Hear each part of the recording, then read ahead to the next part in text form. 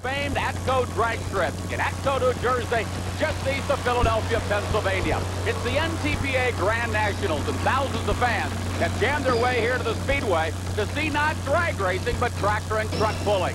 This multi-purpose course is set up with a good 300-foot clay sand course, so it's going to take some driving ability out here. We've got 19 in the class, the two-wheel drive super modified, so let's go to the action right now.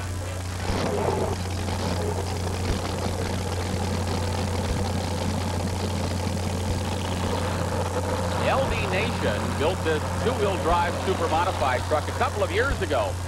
The former pulling champion from Kansas had a triple-engine dragster tractor, and then he decided that he wanted to go to a little bit different class, so he entered the two-wheel drive super modified class, which has become one of the most popular classes with pulling fans all over the country, and especially on the NTPA Grand National Circuit. Now, LD Nation is running basically the same engine that he ran in his dragster tractors, the big Aries engine, which has become so popular here in tractor and truck pulling along with alcohol drag racing. This is a 1934 Ford delivery panel van driven by LD Nation. He's a long way here from New Jersey, all the way from the state of Kansas. Beautiful blue truck, our test puller here in the two-wheel drive super modified.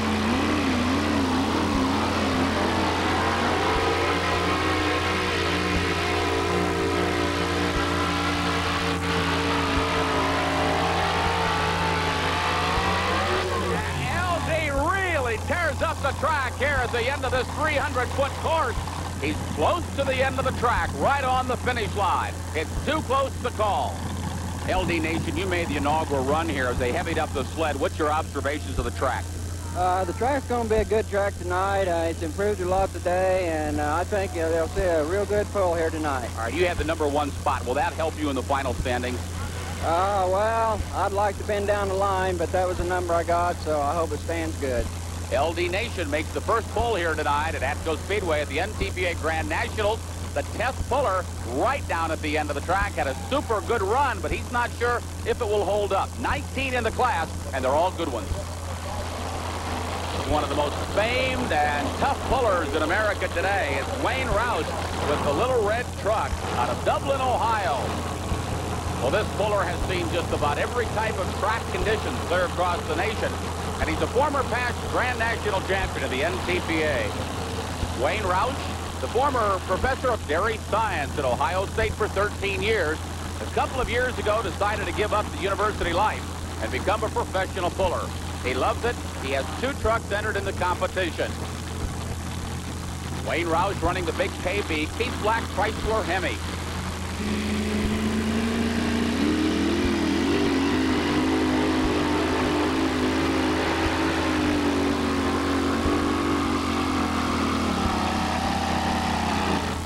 Sounds like Wayne's engine has gone sour. One of the cylinders on the right bank of the engine spewing a lot of raw alcohol out of that engine. You can hear the RPMs drop down as he came down the course, and he's going to be far short of the finish line where LD Nation made his inaugural run. Wayne Roush, you had a tough run coming down the track. What happened to the engine?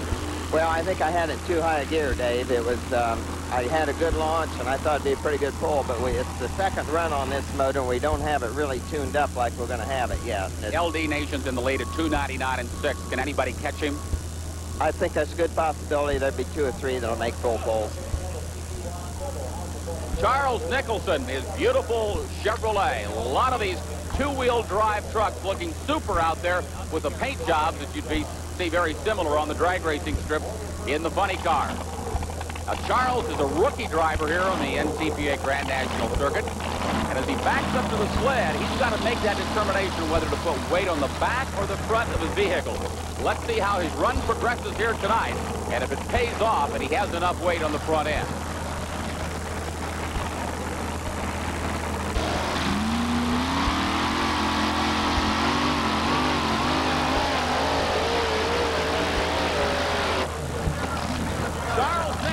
Coming off the line, blazing it. He has broken the front end. He was looking at nothing but sky as he come down the track. And that's just sort of jitters out there in the part of this rookie driver. You can see he did not have enough weight out on the front end to hold it down. And when you go light on the nose and you go sky high, you're going to have problems when that front end comes down. A tough break for this beautiful looking Ford. Up to the sled now is Trent Best out of Shippensburg, Pennsylvania. This Chevrolet Love now, one of the newcomers on the NTPA Grand National Circuit. He's lined up the sled here again on the right-hand side of the track. Evidently, the drivers have maybe found a spot or a groove in the track. The track's a little on the sandy side, although we may have some runs way down here at the far end of the track. He comes off the line, has a slow start, but now he picks up some speed. He's high in the air.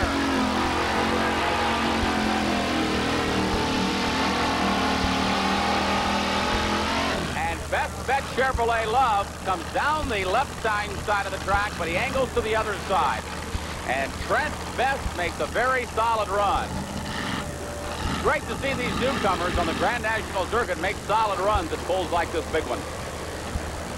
The In-Laws and the Outlaws, one of the biggest names in two-wheel drive truck pulling. And of course, it was a big name many years ago in the mini rod competition. But a change in driver here tonight. Tim Engler doing the driving for one of the top teams in the country. Jim Brockman unable to be here for this event. This In-Laws and Outlaws team has made more pizzazz at tractor and truck pulling events around the country almost than anybody. This is the 1908 Chevrolet C-Cab. Jim Brockman wanted to do something a little bit different a couple of years ago, so he decided to build a replica. It turned out to be a winner. Let's see what they can do here tonight.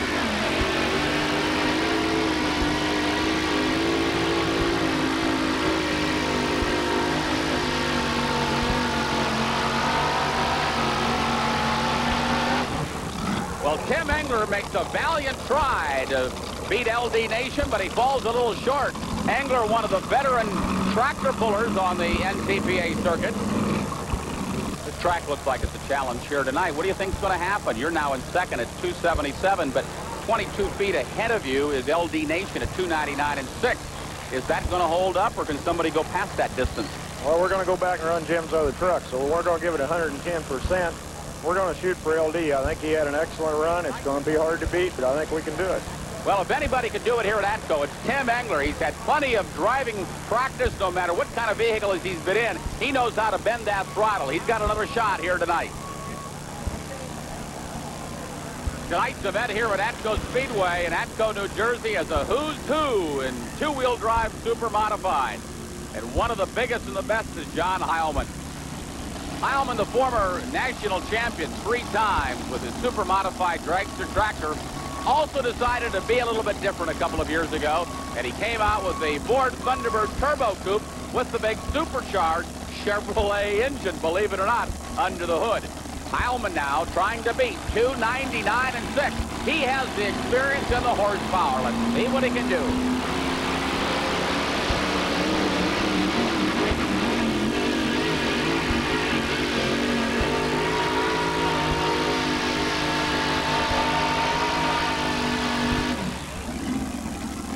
John Heilman having a couple of rough spots coming off the starting line. You can see the rear of the two-wheel drive funny car was bouncing up and down, so he did not get launched properly off the starting line. A tough break for him. The engine came to life pretty good, but then he went high on the nose. Here again, the drivers are trying to take some chances at Atco, put as much weight as they can on the rear end. They get the traction in this clay, but a little bit sandy track. The Purple People Eater. I tell you, they've taken a lot of ribbing in their day over the color of their vehicles. But boy, I'll tell you, when it comes to competition, they know how to put the hammer down. It's the Hilton team, Floyd Hilton, and later on in this class, we'll be back with his son, Ed. They're out of Winnemac, Indiana, big farm country in the Midwest. And believe it or not, this is a Porsche 917, like they used to run in Europe on the road courses. This purple fiberglass body turns the crowd on wherever it goes around the country. And this past year, they have turned a lot of power on. Let's see if they can do it here at Atco.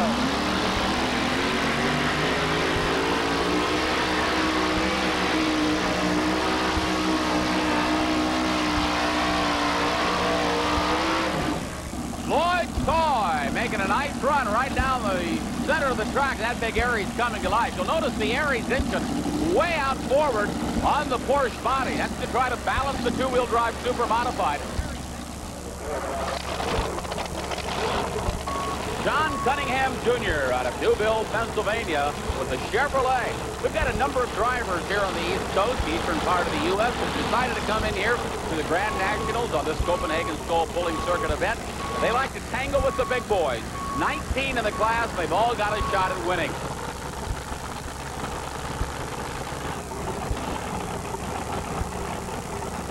Fun, whether you're involved in other forms of motorsport or tractor and truck pulling, to come and tangle with some of the notable names. Let's see now. John Cunningham leads the line. A good start.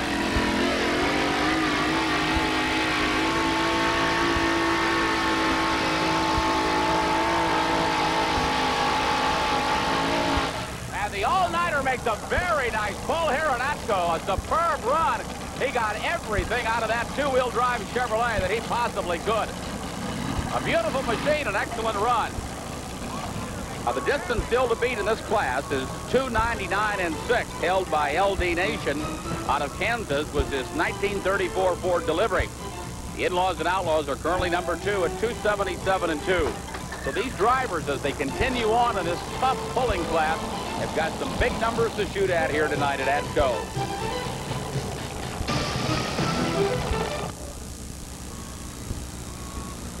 Well, these Chevrolets really keep coming at you here at Atco, and here's another good-looking machine. Robert Branson now has positioned the sled just about in the center part of the pulling track. This track may pull a little bit better now as the sun goes down and the moisture comes up.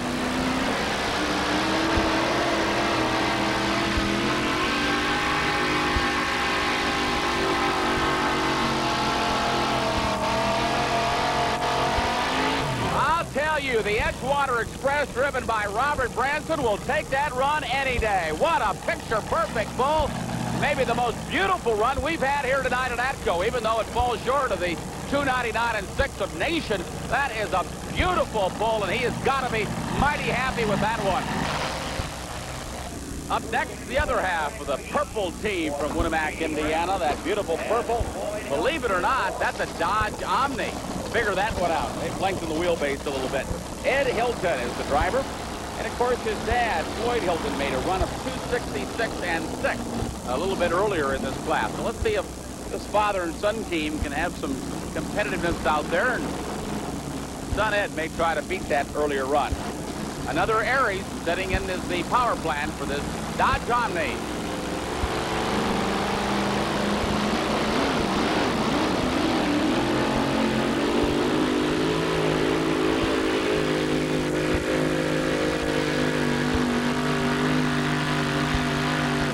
Another good pull for Floyd, just like for Bob Branson or John Cunningham Jr. Going pretty good coming out of the hole, but I hit the wet hole, and you can just feel the mud, you know, just take it down. That's right about 150 right in there is going to be hard to get through. Top spot right now is at 2:99 and 6. Can anybody beat it? I don't think nobody's back here going to beat it. Tim might be with Kodiak, but it'll be tough getting through that. Like I said, the moisture's starting to come up in the track now for the two-wheelers. It's going to be bad. Tim Engler makes his second appearance here on the Atco track, driving Jim Brockman's Dodge of the In-Laws and Outlaws pulling team from northern Indiana. That top spot to beat is still 2:99 and 6. So he's got to let it all hang out. He won't back off the throttle one bit. He'll bend the pedal to the metal.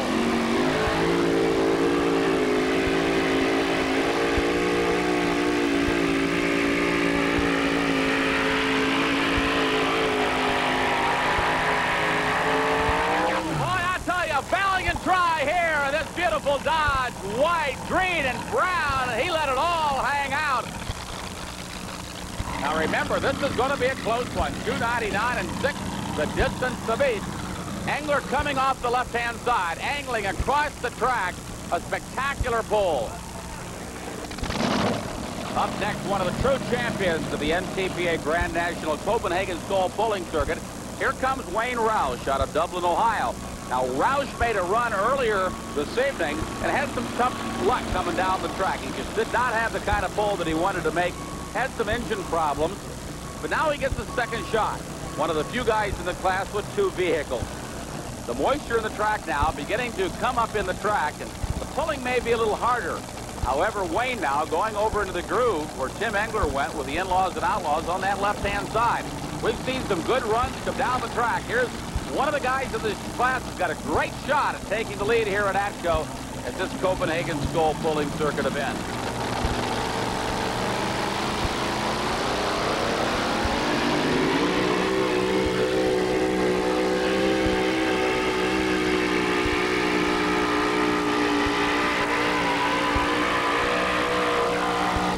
Wayne not taking any chances as he digs up the track. Little heavy out on the nose. That big Keith Black 500 cubic inch Chrysler Hemi motor propelling that Model T Ford truck down the track in fine style. Excellent run, but just not quite far enough.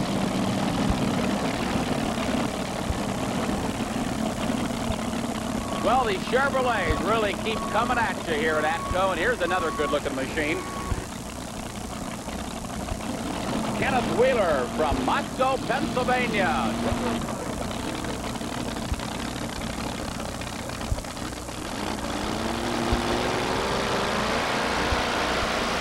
He goes to the opposite side of the track.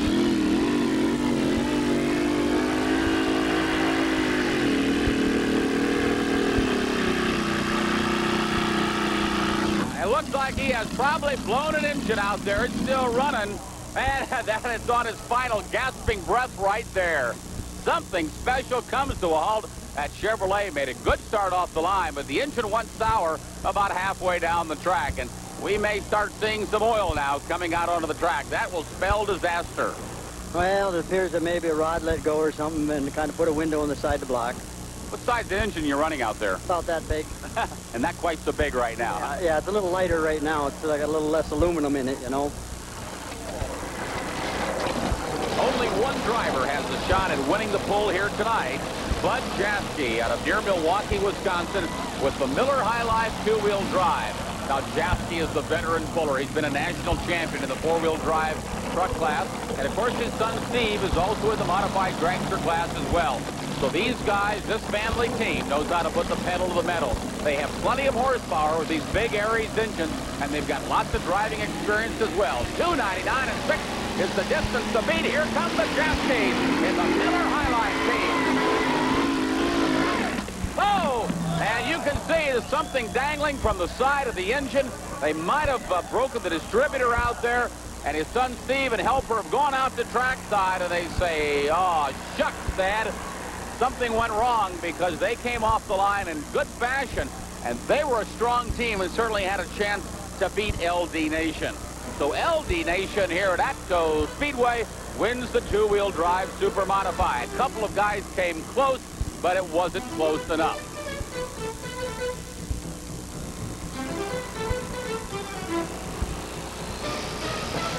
When truck and tractor pulling all began, it was a fantasy. From the farm tractors to the multi-engine powerhouse, never has pulling been so competitive as on the Grand National level. Come to an NTPA Copenhagen-Skoal Pulling Circuit event and witness competition like you've never seen before. Joining us at an NTPA Grand National event guarantees you action-packed pulling with some of the biggest names in the sport. Look for the next NTPA sanctioned pull near you.